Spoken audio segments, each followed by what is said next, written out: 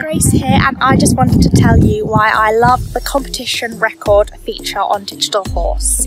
It's great because you can easily share your competition results with everyone on the platform, but you can also add them in full across any discipline. So you can add your percentages, your faults, any points that you've received from a placing, and you can add them from any dressage competition, event, and unaffiliated. So it's really useful for me because instead of having to go to British Eventing or to British Dressage or to an unaffiliated site to look back at my results, I can just go onto Digital Horse and look at them all in one place and see how far we've come, which is great.